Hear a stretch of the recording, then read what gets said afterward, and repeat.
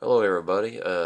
First I'd like to say how proud I am of everybody in the last challenge. I haven't started recording the last challenge yet, but I will after I record this video. I'd like to keep things flowing, so I'm going to go ahead and start a new challenge. And that way while you're watching your rides being recorded, you can be working on a ride for this challenge. Anyway, like I said, I'm so proud of everybody in this last challenge.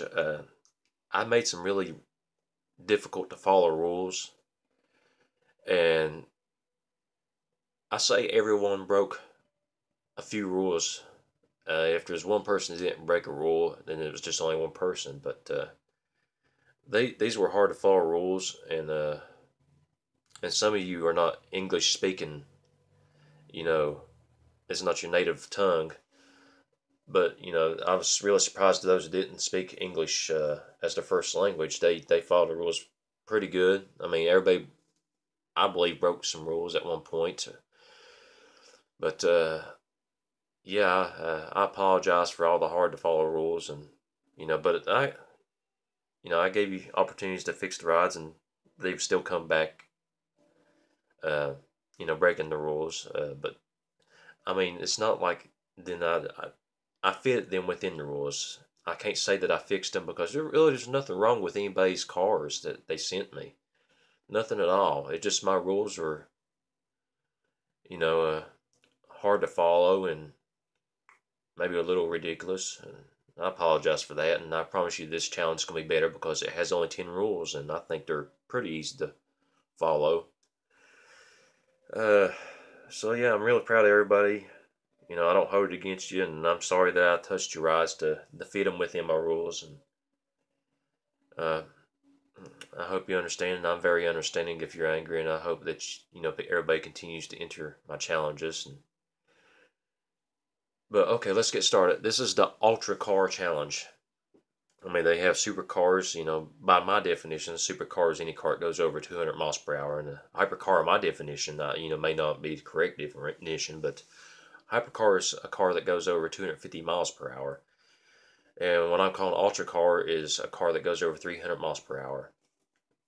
Okay, so the story is you're a car maker, and you want to beat every production car to the punch. You want to be the first person to produce a car that goes over 300 miles per hour.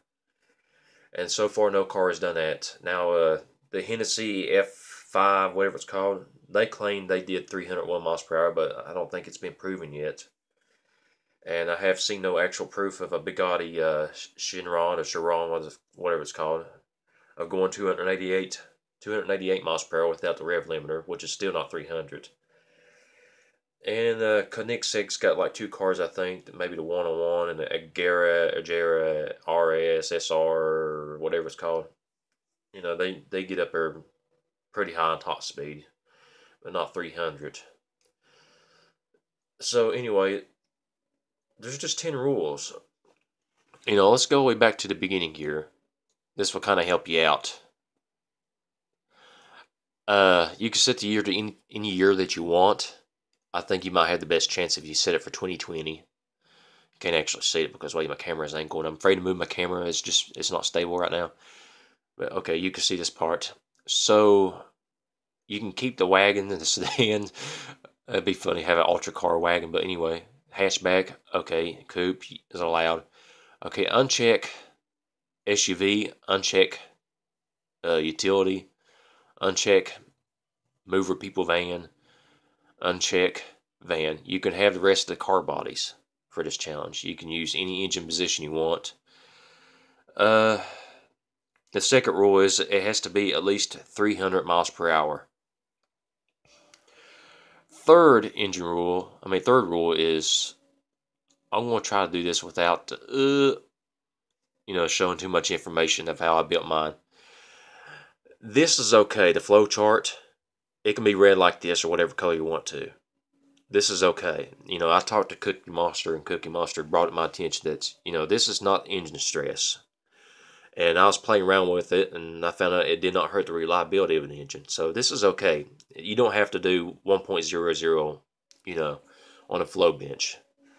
That was a silly rule that I made up. in the last challenge. But this part right here, no percentage of engine stress, none whatsoever. But this is okay. Do whatever you want to over here. And I accomplished this I accomplished getting 300 miles per hour out of a what do you call this, OHC 2 valve turbocharge. So it should be fairly easy to get 300 miles per hour, I would believe. I got it getting at least, depending on the vehicle too, you know, 1,937 horsepower and 2,043 foot-pounds of torque. So yeah, so no engine stress. That's the third rule. Fourth rule, as you can see over here, no warning lights. No blue, no yellow, no red warning lights. I still think it's possible to do this, getting 300 miles per hour without producing any warning lights. Okay, I did want to show you this real quickly. No ultimate fuel. So use super, premium, regular, low quality if you wish. Lead it. It's not against the rules, but I prefer you didn't do that, because then that would make 11 rules. Okay, let's you know, you didn't see all the information there, what I did there. But anyway, okay, at least one exhaust pipe, doesn't matter which one, and a high flow 3-way. You have to have a high flow 3-way. So that's another rule. And at least one exhaust. You can have two if you want to, but at least one exhaust. As you can see, you can have dual exhaust if you want to. But what I mean by at least one exhaust is either the first or second muffler. That's what I meant. At least one muffler. That's what I'm sorry.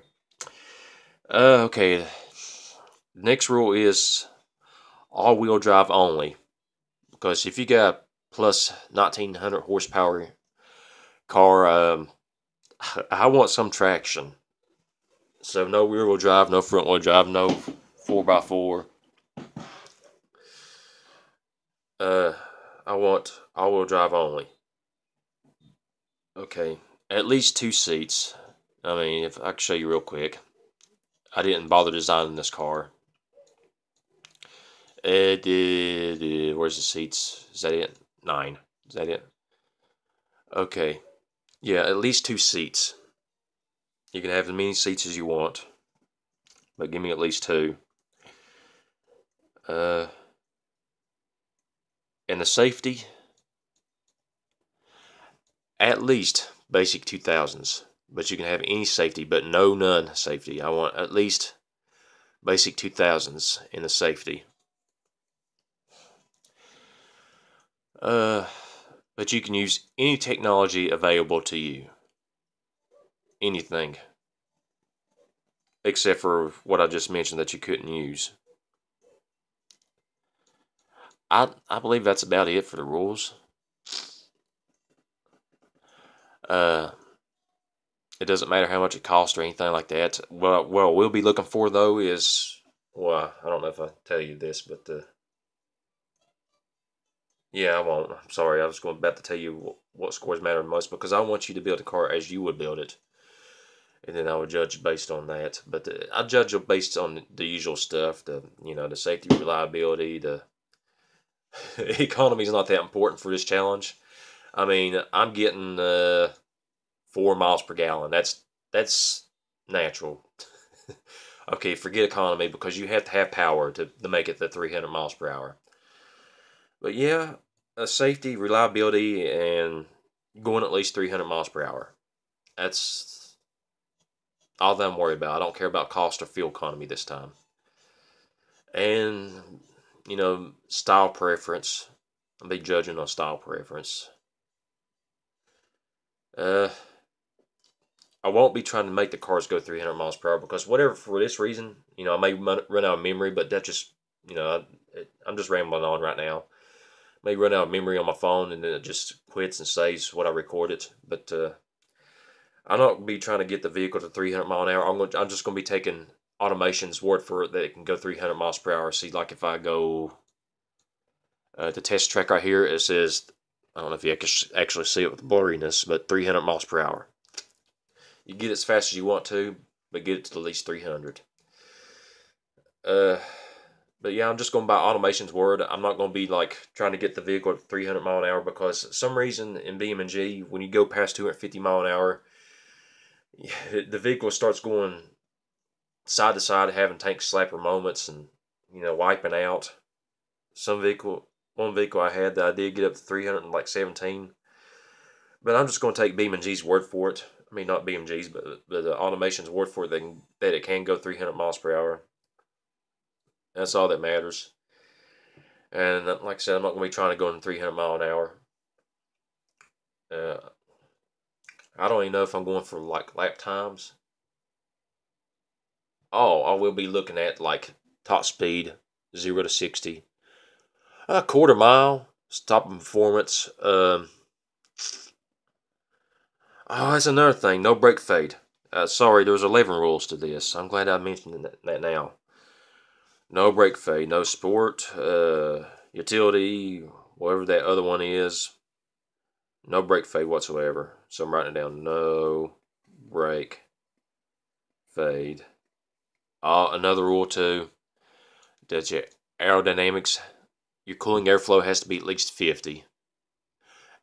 And I don't care about brake airflow, so let's write that 12 rules. I've lied so much right now.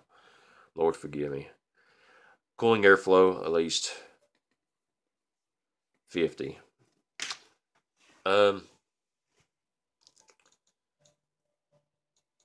So yeah, I mean that's basically it.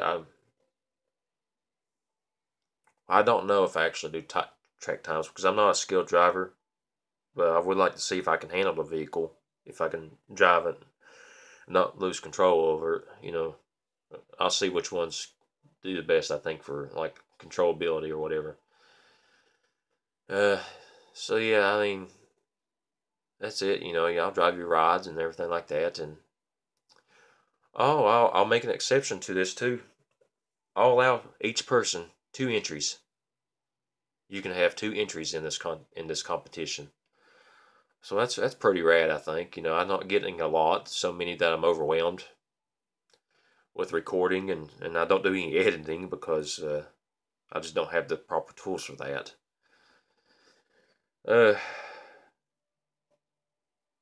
And plus, nobody really wants to enter a low quality video challenge like this. But yeah, I'll allow people 2 entries per person. Just to make sure don't break the 12 rules that I mentioned. I better hurry up in this video now before I think of any more rules. But yeah, I appreciate everybody, and I'm really happy and having fun with these. We're looking at other people's rides and stuff like that. So yeah, thank you so much.